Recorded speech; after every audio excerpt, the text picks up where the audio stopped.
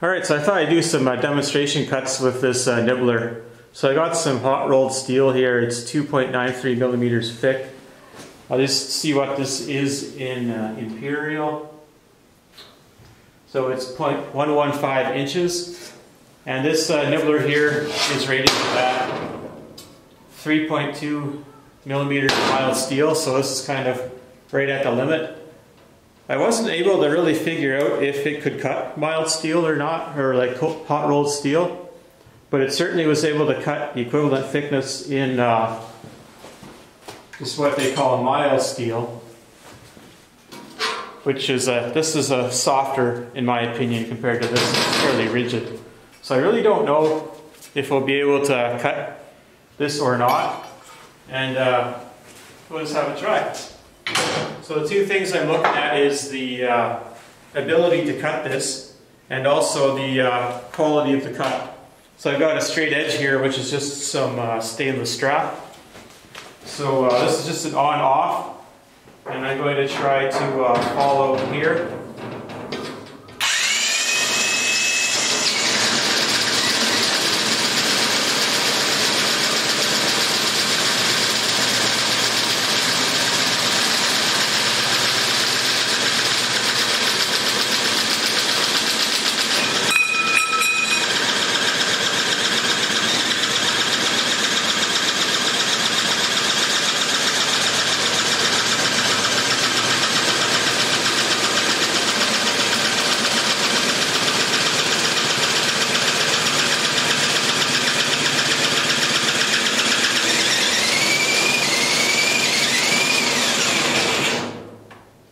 See if it's dull or if there's an obstacle in the way here.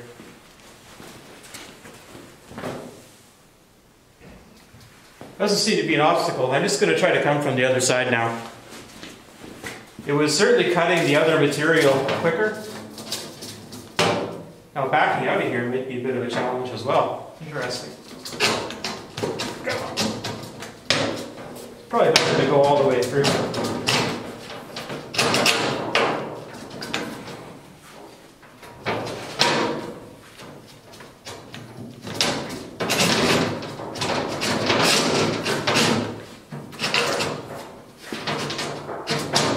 The cut looks like it's fairly straight. All I did was had to add a ½ inch to my measurement to make up for the width of the throat.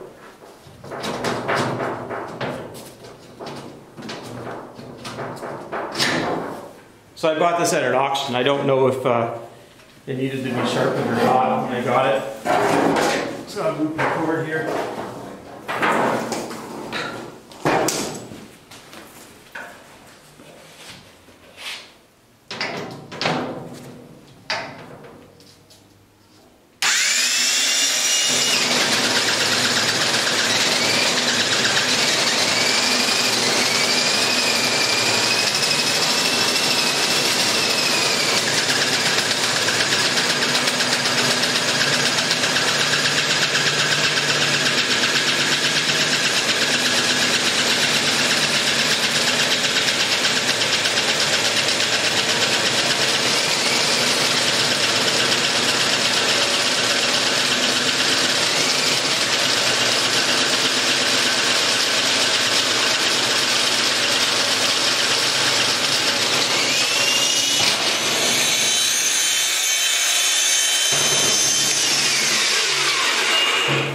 Alright, so that's interesting. By going across each way, I ended up with a fairly wide jog in the cut. I didn't measure to see if the width was the same from both sides.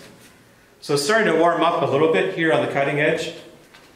But it seems like if you put a bit of pressure on it, it will go. I don't know if you can see the cutting edge on there or not. It doesn't go super fast.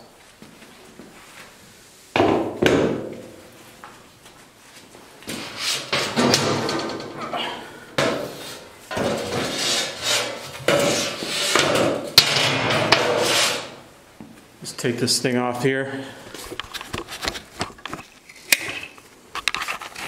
So you can see I ended up with a jog. I don't know if my clamps moved. It's quite possible. But we got a pretty straight cut. Unfortunately, it came from both ends, but that's part of the learning process. You don't know what's going to happen. But you can see that the cut is straight enough. Sorry, there's a light in the background there. Might be able to get it from this side a little bit better. So for what I want to do, that's way better than trying to use a grinder to cut this, or a torch or something like that, or a plasma cutter. This gives a pretty good result. So we'll see if we can cut something else next. Alright, so I just checked my cut, and there is a bit of waviness to it, so I think that my clamps were moving. Would need to do that better next time if I wanted to get a better result. So I'm just going to try to cut this piece of steel here again that I cut before, just to see whether this is being dulled or not.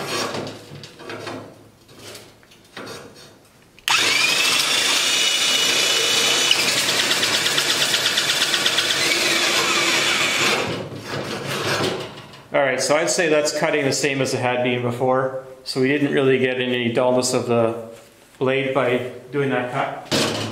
And the last thing we'll take a look at here is some stainless steel. I think this is about 2 millimeter. I'm just trying to see my measuring device here.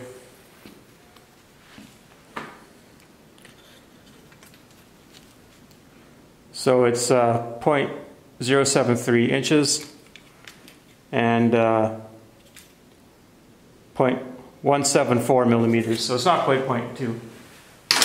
So this is another handy thing that instead of getting out the grinder, because you wouldn't really be able to cut this with tin snips, is that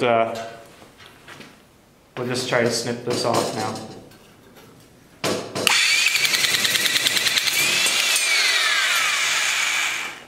And again,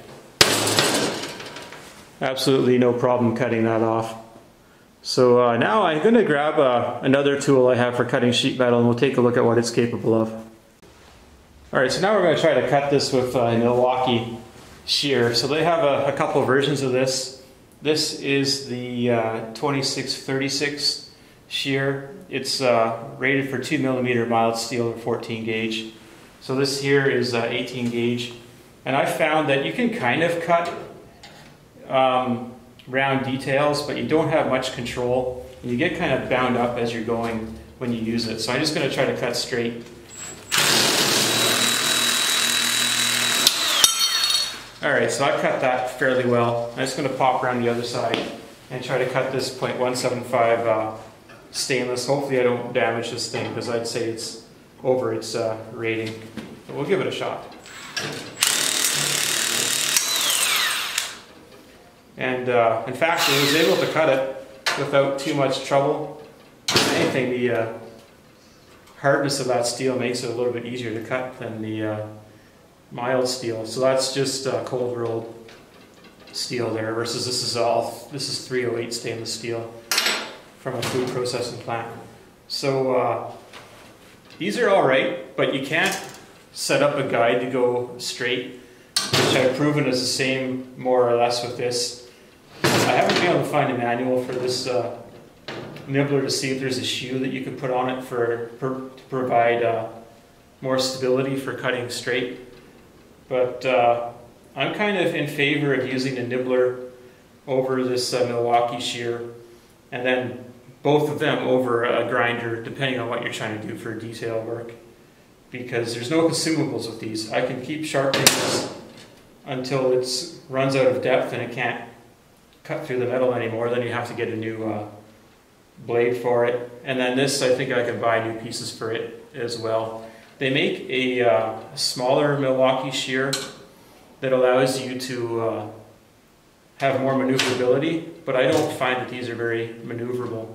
There's another type that's like a single-sided shear where it just like cuts like a scissor, and apparently there's no waste with those, and they can do some different things, but Milwaukee doesn't offer that tool.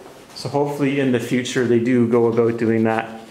But I just wanted to show you the comparisons between those two tools, so thank you for watching.